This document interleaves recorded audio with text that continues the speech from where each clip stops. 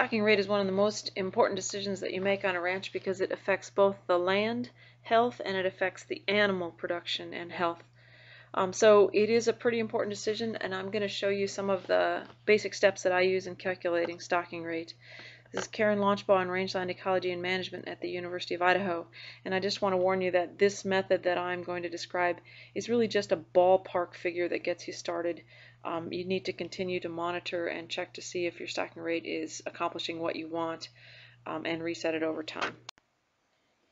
The method that I'm going to describe has basically 4 steps to it. First, I calculate the amount of usable forage that is on the land, and then I look at the ranch and I try to see if some parts of that forage are not accessible to livestock, perhaps because of rough terrain or distance from water or even fence configuration or other things. So I have to make some adjustments for accessibility. Then the next big step is to calculate the forage demand. How much are the animals going to eat in the grazing season? And then finally, I just calculate a stocking rate. And a stocking rate is how many animals per an area of land per year or per season. This is a pretty rough method, and again, it just gives you a ballpark figure. Generally, we would set a stocking rate and then follow up with monitoring over years and see if the stocking rate is working or not to accomplish our goals. But you got to start somewhere, so you might use a calculated method like this if there is no previous stocking information, or if you need to estimate the carrying capacity for like a land appraisal or some sort of biological survey. Or you might even use this sort of method if you were just trying to calculate changes in the kind or class of animal. So I'm going to give you an example here that I call Mollie Texan.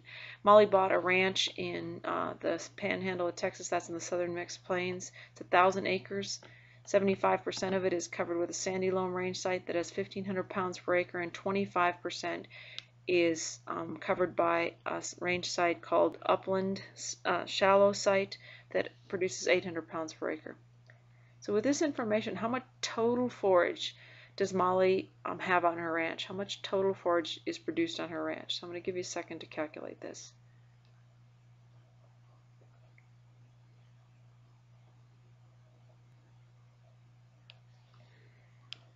Okay, calculated in pounds per acre, then here are my calculations. 75% of it would be 750 acres. Those 750 acres produce 1,500 pounds per acre, so that's 1,125 pounds of forage. The shallow site is 250 acres. It produces 800 pounds per acre, or 200,000 total pounds of forage. So the total amount of forage on the ranch, if Mollie cut it down and piled it up, would be 1,325,000 pounds. These calculations are almost always in dry weight, so this is pounds of dry weight of forage. Okay, but there's a lot of reasons that Mollie can't use all of that forage on her ranch. Think about some reasons why, even though if you knew how much total biomass you had on the ranch, why you wouldn't want to use it all for grazing animals. Well, here's 4 good reasons that I think you want to stop and think about how much forage you want to leave on the ranch to sustain from year to year. First of all, not all of the forage can be eaten by animals. Some of it is simply not forage. Some of that biomass could be wood or cactus or poisonous plants, things that would not be forage for animals, so you don't want to use it as part of your forage calculation. Secondly, you got to leave some vegetation behind for soil health. Soil is a living organism entity that has organic matter in it for microbes and for holding water in the soil, so you have to leave some vegetation around to hold the top of the soil and to keep the soil healthy. Third, there are a lot of other animals in the ecosystems besides livestock. There's insects, there's many kinds of wildlife, from large ungulates like deer and elk to rodents and other smaller animals. So you need to leave some forage behind for them. Finally, the plants themselves need photosynthetic material to survive disturbances. That's how they get their usable carbon and survive from day to day. So you need to leave some leaves behind for the plants. So having said that, how much forage is usable on Mollie's ranch? Scientists would recommend in the southern mixed plains that Mollie could use 40 to 50% of her forage, and she could do that every year and the land would still be maintained in good condition. So Mollie has decided to be a bit conservative, and she's going to use 40% of the total forage on her ranch as usable forage. So remember, there was 1,350,000 pounds of total forage. How much is usable forage? Okay, by my calculations, 1,325,000 pounds of forage times 0.4, well, that would give you 40% of something, equals 530,000 pounds of usable forage. So that's the amount of dry forage that Mollie can use to set her stocking rate. Normally at this point we would stop and make some changes to accessibility. We'd make sure that the forage was accessible to livestock on the ranch. Some of the parts of the ranch may be too far from water. This depends largely on the species of animal. For example, sheep can travel further from water than cows or horses. Younger animals can travel further from water and still forage effectively. Animals in good condition can travel further from water, and also animals with experience on the ranch and experience in traveling can also travel further. So how far an animal can travel from water really depends on the animal. It also depends on the season of year. In the spring, when vegetation is green and the temperature is low, animals can travel way further from water than they can in the hot season in the summer, when they have high demand for water and the temperature outside is hot. Also terrain. In level country, animals can travel further from water than in steep terrain. So it depends on the animal, the time of year, and the terrain. But generally we would always think of the land within about a mile of water as being accessible to even cattle. Vegetation can also be inaccessible if it's growing on terrain that's too steep. And again, this depends on the animal, the age, the condition, and the experience. There are some animals that are really experienced and really able to use rough country, and there's others that just aren't, depending on their species, breed, and experience. In the example with Mollie Texan, this is a 1,000-acre ranch, so it's a fairly small ranch, and the whole area is accessible to animals. So we're not going to make any changes to the amount of forage available. So now we're going to calculate the forage demand, how much the animals need. Mollie has several species on her ranch that she wants to maintain. She has 4 horses that weigh about 1,200 pounds. She also wants to allow enough forage for 15 pronghorn that she sees regularly on the ranch.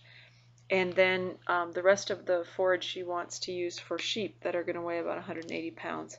So there's 3 steps to this. We've got to figure out how much the horses use, how much the pronghorns eat, and then we'll have to figure out the demand per sheep per year. Okay, let's start by looking at the demand for horses. The forage demand, each horse weighs about 1,200 pounds. Horses are non-ruminants, they're hindgut fermenters, so they eat about 3% of their body weight per day. That means each horse eats about 36 pounds per day. They're on there all year, so they eat every day, 365 days a year, and that's a total of 13,140 pounds per horse per year. Remember, we have 4 horses, so if you take that amount times 4 horses, you get 52,560 pounds. Let's take a look at those pronghorn and see how much they eat in a year. Each pronghorn weighs about 110 pounds. They're ruminants, so they eat 2.5% of their body weight. It means that each pronghorn eats 2.75 pounds per day times 365 days in a year. It means that each pronghorn eats just a little bit more than 1,003 pounds, 1,003.75 pounds. So you take that 1,003.75 pounds times 15 pronghorns that Mollie sees on her ranch commonly, and you get a demand of 15,056 pounds for all of the pronghorns on Mollie's ranch each year. Now we have to decide how much each sheep needs in a year. The sheep weigh 180 pounds. They're ruminants, so they eat 2.5% of their body weight per day. So they eat 4.5 pounds per day, and there's 365 days in a year, so the total demand per sheep is 1,642.5 pounds. So that's total demand per sheep per year. So if we know how much is left over after the horses and the pronghorn get done eating, we can figure out how many sheep we can put on the ranch. The total amount of forage on the ranch is 530,000 pounds. The amount needed per horse is for all the horses is 52,560. So if you take 530 30,000 pounds minus 52,560, you get 477,440 pounds leftover forage after the horses.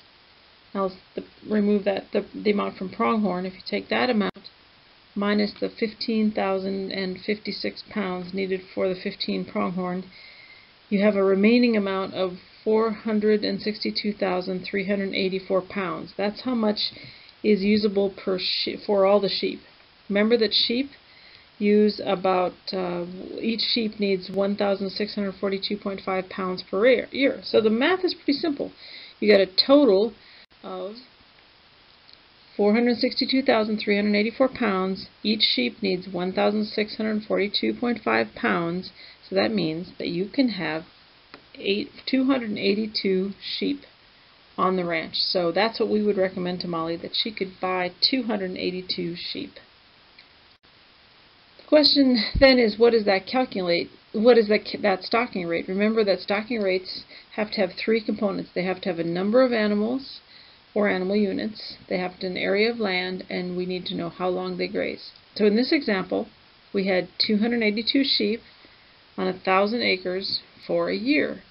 So what is the stocking rate in AUMs per acre? Most often we have stocking rates related in AUMs per acre or acre per AUM.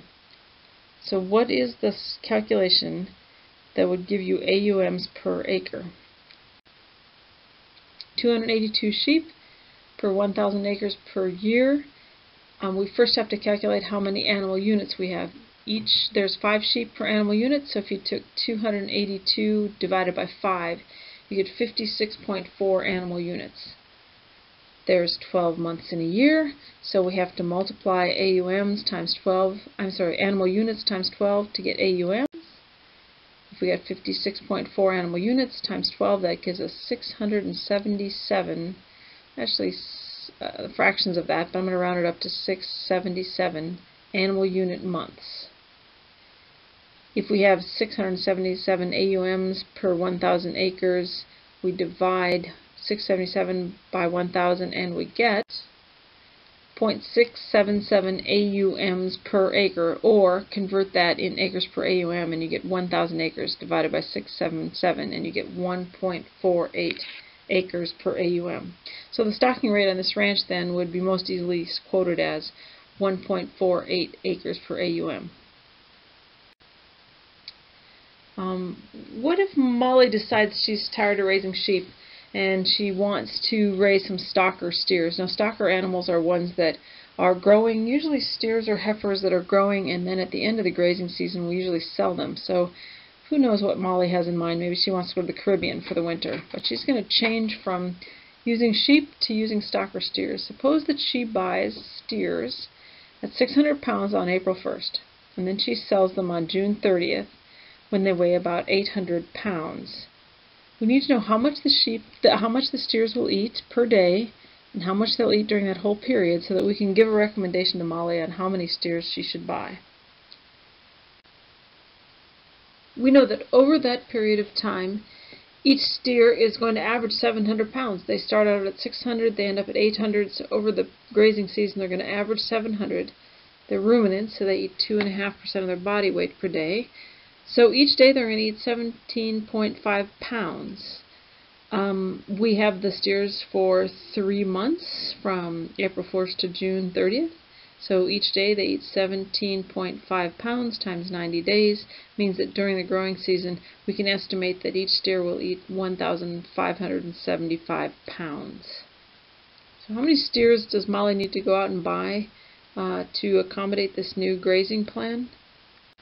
Well, we know that Mollie has 462,384 pounds of usable forage. That's the amount that she has after she's accounted for her horses and for the pronghorn that she wants to make sure have forage on the ranch. If we know that each steer eats 1,575 pounds, you divide the amount available minus the amount each steer requires, and you come up with 294 steers that Mollie should go out and buy. So that's the general process of using this 4-step procedure for balancing forage demand and forage supply. And it's just a pencil-on calculation. It's a ballpark figure, but it's a good place to start.